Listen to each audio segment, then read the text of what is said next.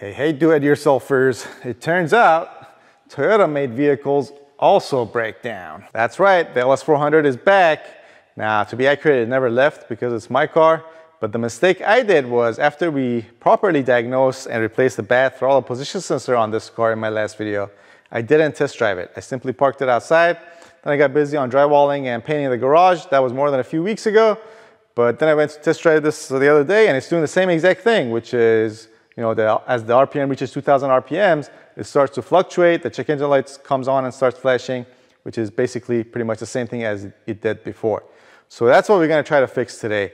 But for those of you that did not watch that video, here's a 30-second recap of what we did in that video. So as some of you may know, most mechanically controlled throttle position sensors, which is very common on older cars, and that's what we have here, the 93 or 94 LS400, work somewhat similar to this. They usually have 3 wires. You got 1 wire carrying reference voltage, usually 5 volts. Then you obviously have a ground wire grounding your sensor, and then you have a signal wire. As the throttle plate opens and closes by the way of the cable that's connected to your gas pedal, the resistance inside your throttle position sensor changes. As that changes, it sends a varying signal in the form of varying voltage back to your ECM. Your ECM or engine control module uses that info along with other info it receives from the other sensors to make sure it can run your engine efficiently and correctly. Now, what's different on this car is that you also have a 4th wire going to our throttle position sensor, which is called the idle switch. Now, this 4th wire carries 12 volts. When the throttle plate is closed, that 12 volts grounds at the same grounding wire inside your throttle position sensor. And when it grounds, it goes down to 0. That's when the throttle plate is closed.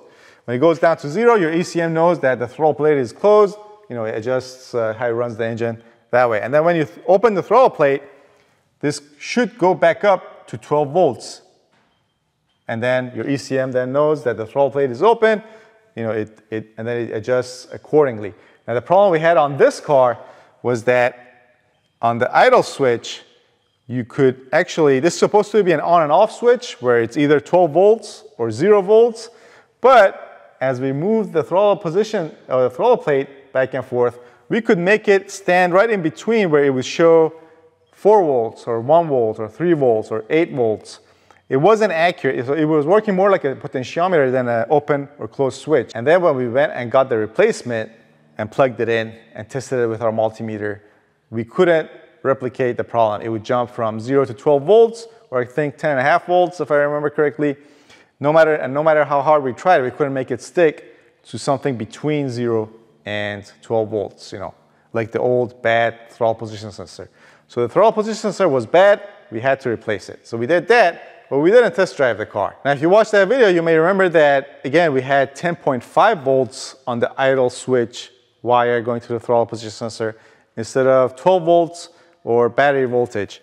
Now, we brushed it off at that time due to the battery being having a low charge, but I fully charged this battery, and this battery now has 12.8 volts. I load tested it as well. It's all good to go. And now when we probe our connector for our throttle position sensor, we're getting 10.65 volts, which is still off from 12 volts or battery voltage. All right, so basically we need to figure out why we're only having 10.5 volts instead of battery voltage on this wire. There's a couple of ways that this could happen.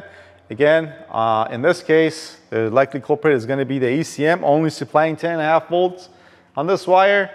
The other circumstances where this could happen is that it's not going to be a likely scenario in our case because the reasons I'm about to mention, you could have, let's say, corrosion on the connector or the wire somewhere on this wire.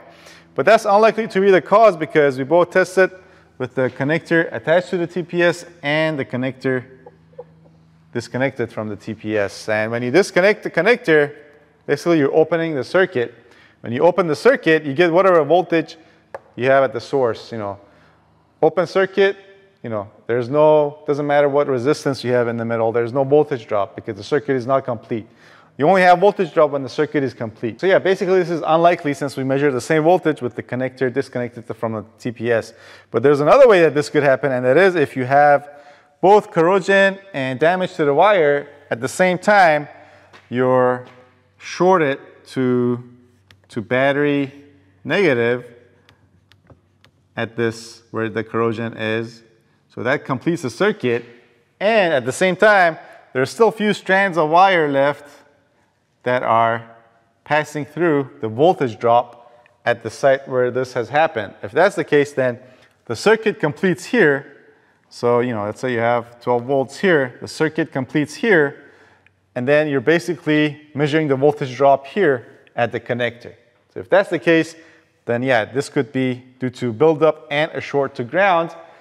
And there's a way to test that, but we need access to the ECU on this computer, and that's what we're going to do next. Goes without saying, you want to make sure you remove the negative side of your battery first before messing with your ECU. All right, so the ECU on these cars lives behind this glove box, I believe right under here. So we need to first remove the glove box. So we're going to pry out these two plastic tabs, get these out of the way. All right, so hopefully we won't break these. And there's the second one. And then there's 5 clips holding it in. There's 3 on the bottom. We're missing 1 here. But then there's 2 more up top that we're going to remove next. There's 1. There's the second one. And the last one. All right, next, before we totally remove the glove box, there is a cover here that has this airbag connector attached to it. We need to remove that from the glove box and put it inside like this so that the glove box can slide out. There we go. There's a connector for our glove box light that we'll need to remove next. And then this comes out with the glove box. All right, next we need to remove these 2 10mm bolts. And then we'll close this back up. And then we'll come down here and remove this kick panel, which will reveal more bolts that we can remove. All right, so you basically yank on this and hopefully this will come out. There's I think 3 clips up top that are holding it in. There we go, 1 out. There's the second one. There's the third one. All right, so now we need to remove 3 bolts. There is 1 there, 1 here, and then 1 in the back as well. So we slide this down and out, and there's our ECU. All right, so here we go. Here's a closer look at our engine control module. Here are all the connectors in the back. Now we just have to go and look up our service data and wiring diagram and find out which one is what. We need to find the wire that supplies 12 volts from here on the idle switch wire to the TPS. All right, so here you can see pin number 32, idle 1, which is basically the idle switch wire throttle position sensor on connector number E9. You go back here, E9 is this guy right here. Number 32 would be this one right here. So actually you first come up here, remove the connector from our throttle position sensor and make a note of the color for the idle switch wire, which is going to be this third one, and it's green. And the E9 connector on this ECU is going to be the biggest one, which is this guy right here. I'm going to try to do this one-handed. Nope, need both hands. There we go. All right, then we come down here, and then since the view we had on the manual was from behind the connector, and it was 1 pin, 2 pins to the left of this notch, it's actually, since we're facing it, it's going to be to this side. So it's going to be this guy right here. And if we were to turn this around, there you can see, there's the green wire right there. And then you can even double check and make sure you have the right wire. You get your multimeter, put 1 pin on the right pin for the idle switch wire, which was the green wire, on the connector for the TPS. Then you get your multimeter, of course, you set it to continuity. And then with the other test lead, you're going to touch the right pin.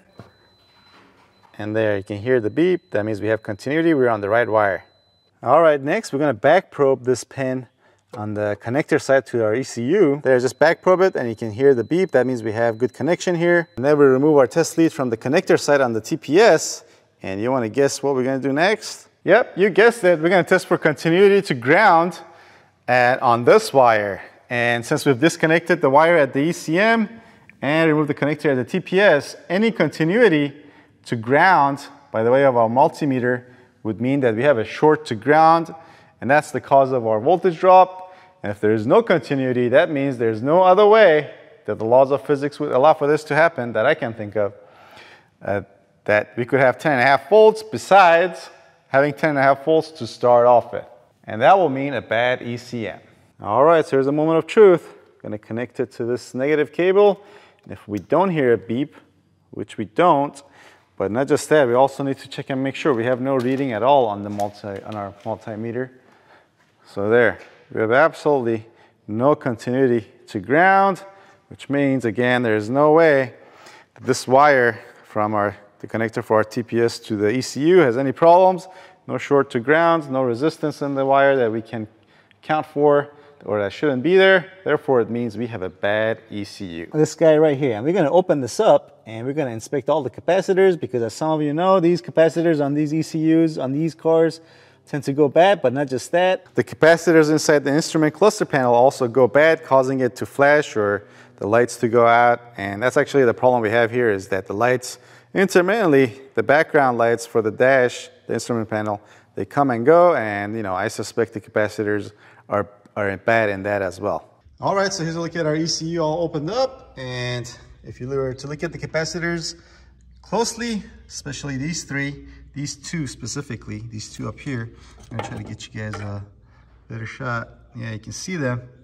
These guys, they're definitely leaking. So these two are bad. Actually, these three, this one also leaking, but this one's gonna be harder to see. You have to see right between, right there. Hopefully you can see that one's also leaking.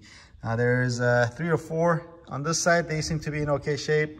However, on this board up here, there's some funny stuff going on there. I don't know if that's from the capacitors or something else, but regardless, in order to fix this issue, one way is to get a repair kit that will include all the capacitors that we need to replace and try to do it ourselves.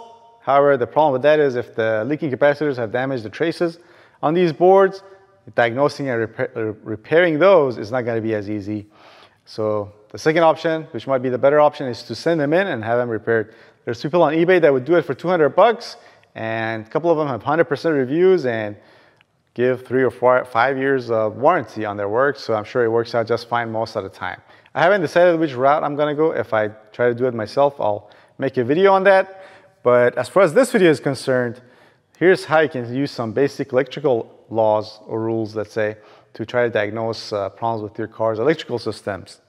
Again, or I guess if you haven't heard of them, Ohm's law, and also these two, Kirchhoff's loop rule and also Kirchhoff's junction rule. If you can understand those three 100% and completely, you can diagnose, not only diagnose problems with your car's electrical system, but also come up with easier, let's say, or innovative ways of diagnosing and finding the problems in the electrical systems of different components. I might make separate videos for each of those rules, but I have a feeling that we're getting way into the nitty-gritty, the electrical stuff, and always when I do that, I lose a bunch of subscribers. For a while, we might mix it up and do more simple automotive repair stuff, like, I don't know, next week we might replace some belts or do a timing belt or brakes and stuff just to have a balance. But I will make videos on these stuff in the future, that's for sure. But in the meantime, don't forget to share this video and spread the word and help me reach my lifelong goal of being super, super famous. I want to be so famous where we have so many paparazzi that we can get away with breaking their cameras and punching them. Yeah, that's the level of famous we're going for. But in the meantime, you can check out my other videos in the suggestion box, links below in the description box as well, and I'll see you guys next time.